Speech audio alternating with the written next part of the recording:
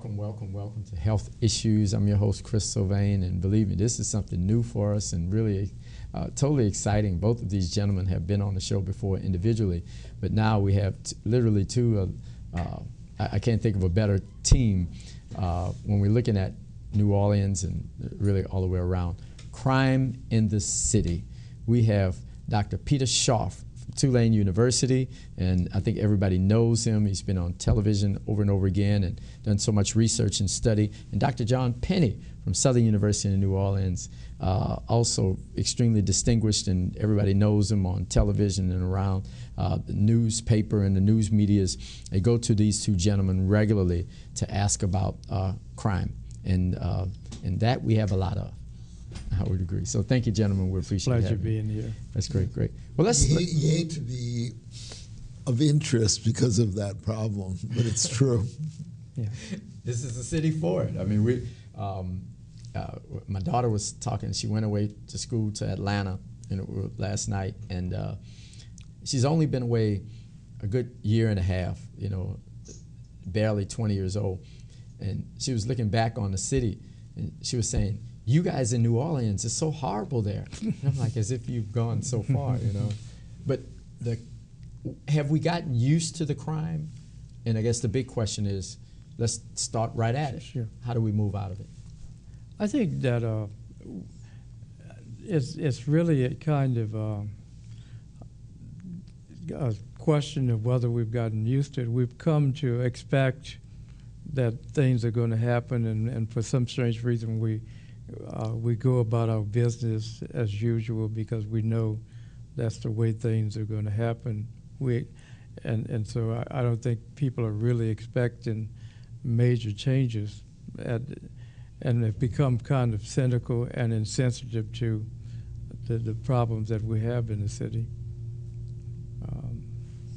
Yeah, well, one, you have the dip, the great dip, you know, in 2014.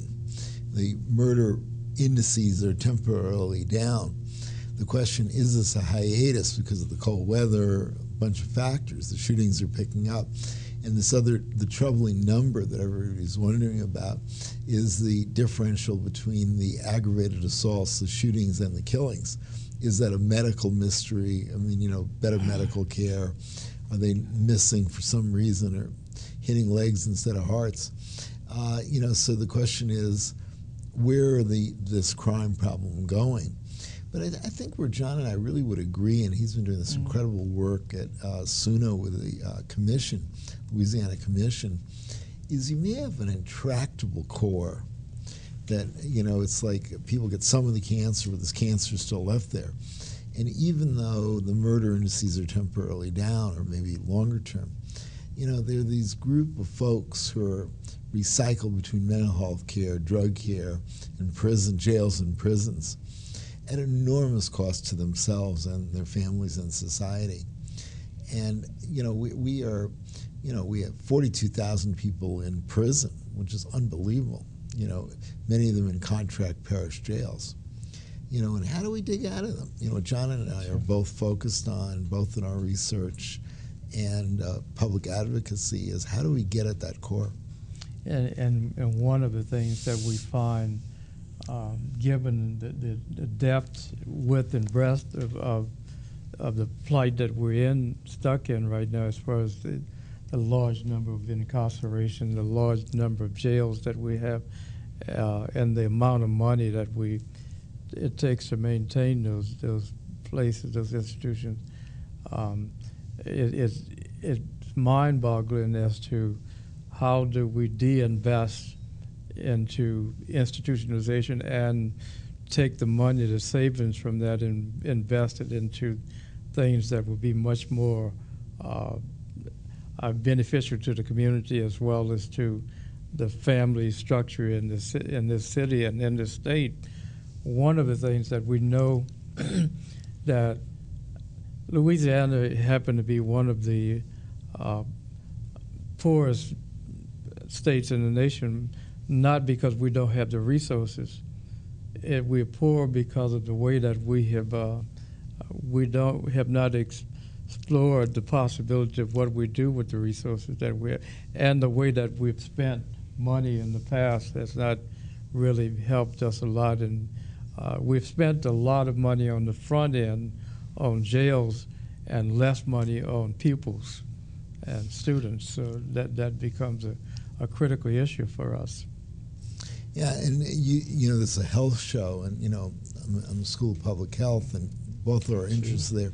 You know, but the other thing is we're investing stupid. We invest back in.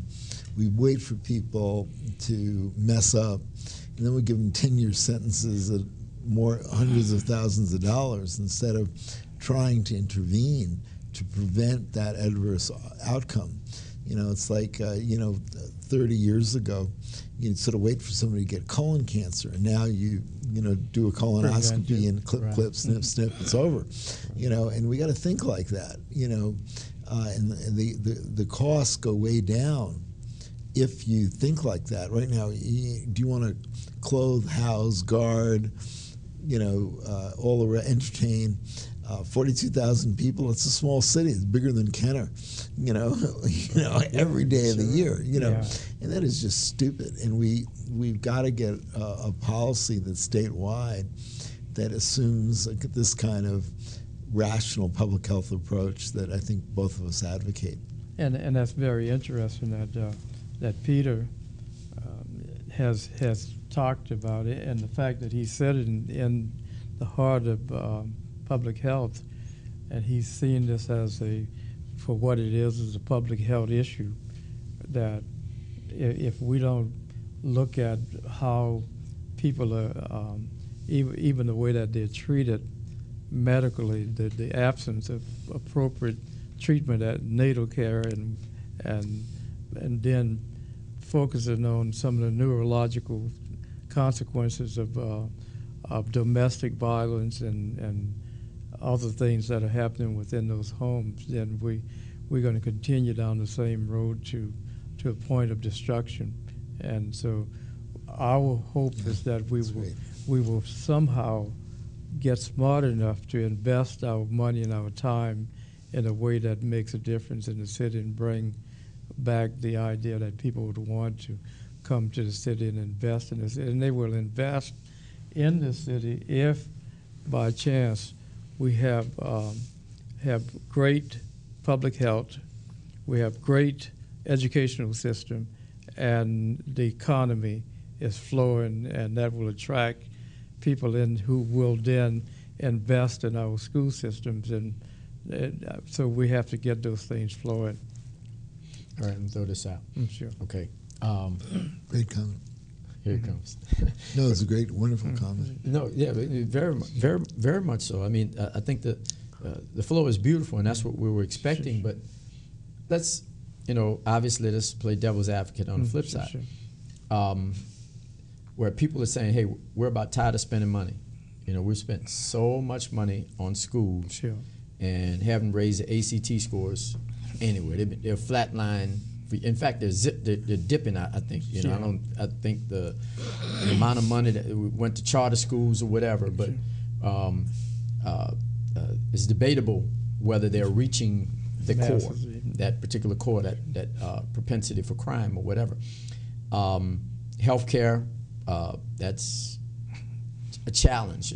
How many antibiotics can we give? You know what I mean? At what point are we dealing with that? And so, is the community itself, I'm talking about black, white, or whatever, watching political, is the community itself saying, throwing up its hand, saying we can't keep spending money on education and not getting the ACT scores up, critical thinking skills up. In other words, the teachers are saying, it's not a whole lot I can do with these children. You know what I mean? The doctors are saying, I can tell them to do this and this and that and the other, and nothing's happening. I was on, the other side on conservative talk radio, which is bizarre because I'm a liberal. But the whole thing of the Common Core, and I agree with the governor. The choice is: are we going to be a banana republic for the rest of eternity, or are we going to move to a knowledge economy? And that's what John was saying. To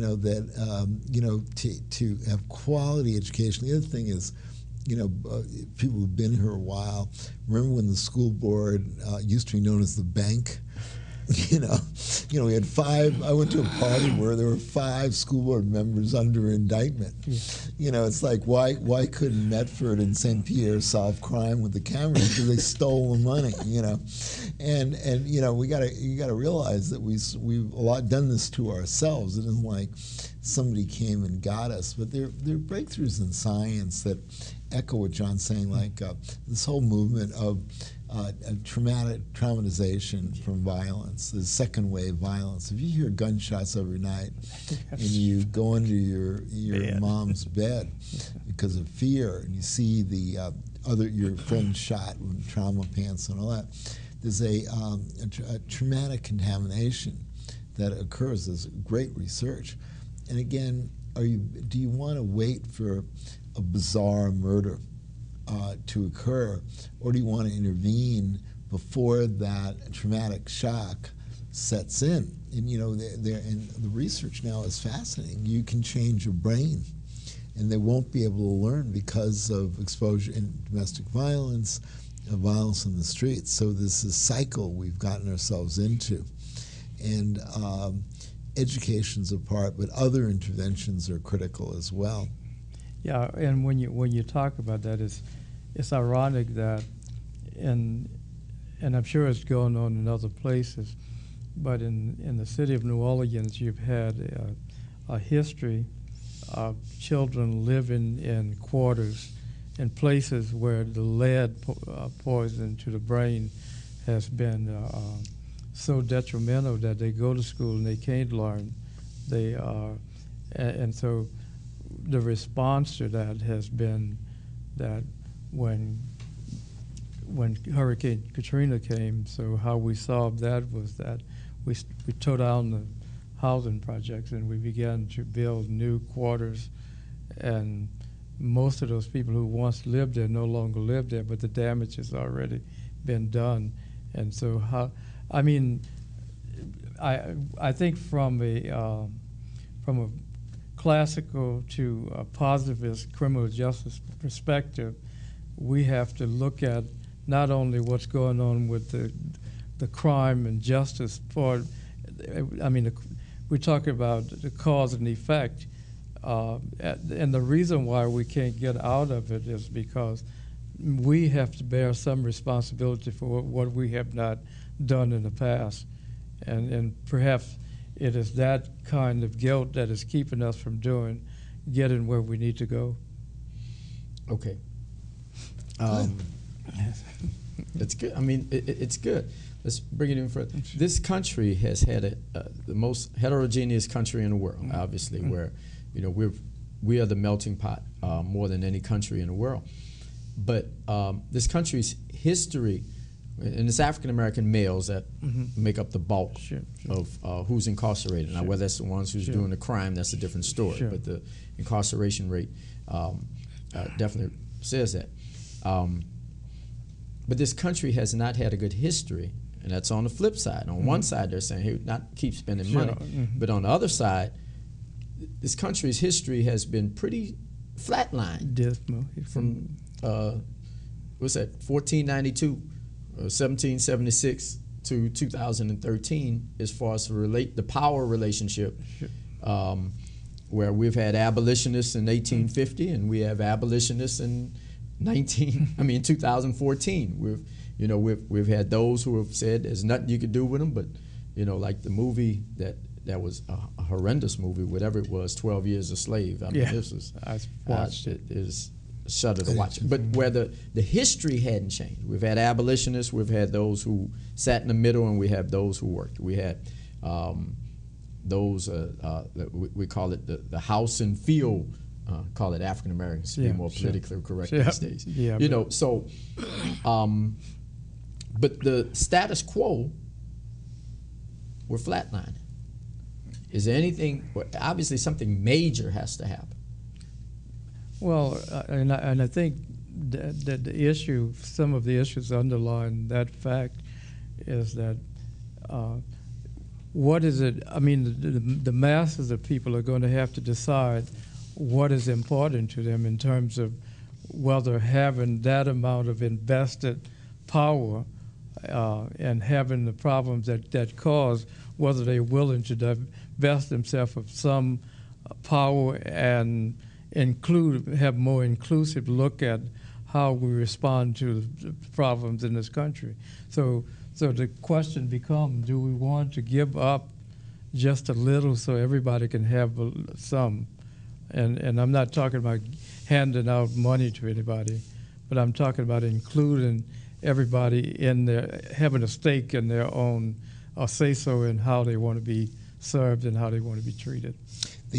I gave my midterm. You love this, John. And the kids, I haven't graded it yet. It's going to be an interesting week, and I'll have them come over to my house and help me grade them. Sure. But I gave an article by Walter E. Williams, who's a conservative African-American economist. Right. And the question was, how would Oliver Thomas, who believes in the institutional racism causes of crime, how would he react to this article? And his article says, basically, stop blaming people, change your own culture. You know, this rap music, you have infatuation with the doper life, you have gangsters or culture heroes, culture icons, right? And you have, dads that run away from any kind of active parenting. So what Williams says in this article, I'll see what my students say, or what your audience says, is that you can do a lot of things without directly dealing with the power structure issue, and that's important. I don't want to minimize it. Sure. But there are a lot of things either communities can do, or cities can do, or countries or states can do. Another conservative, and that's not my thing, but J.Q. Wilson says, by the time you fix housing, equalize power, change the world, you go broke. The entire budget, discretionary budget of the Justice Department is about $50 million. I mean, that's it. To do programs. It's $1 million per state. We're doing better than that than most places. But this thing in 2000, when Clinton was in power, they had about $4 billion going to between cops and Bureau of Justice assistants. So right now, what can you do with the margins? You're not going to be able to change the world. And what can you do to make a dent in this? And that's, I think, what John's recent commission conference, the LA Commission, I think really tried to deal with. Sort of, what's your focal point? What's your entry point in this problem? Well, and I think it's funny in dealing with the commission and talking about some of the issues that we're going to have to look at, and there are some things that we can do.